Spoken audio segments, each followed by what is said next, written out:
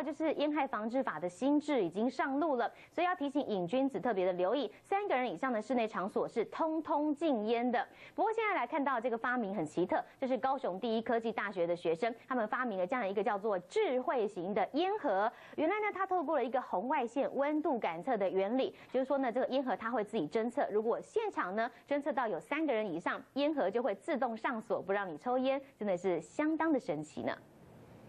一个人从烟盒拿起烟，轻而易举；2个人在场也没有问题。不过3个人以上就发生这样的状况。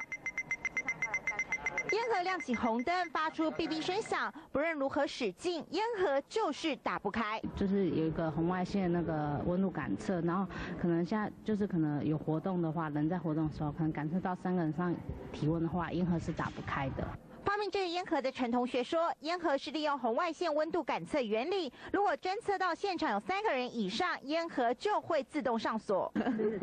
真的很神奇，就是还没有看过这样，对。然后这样应该会比较就是减少2手烟的那个吸入。让大家觉得惊讶的还有这双筷子，竟然可以侦测食物热量。如果说一天累积过量的话，在这里的时候也会发出红光，那你知道说你现在已经过量，就是一天的脂肪量加起来的话。神奇筷子设有提醒装置，一旦脂肪含量超过设定百分比，筷子的警示灯就会变成红色，提醒民众要少吃一点。创新的发明让厂商看准了商机，抢在筷子成品完成前和学生接洽，未来将在市面上贩售。中央新闻记者施许琼文高雄报道。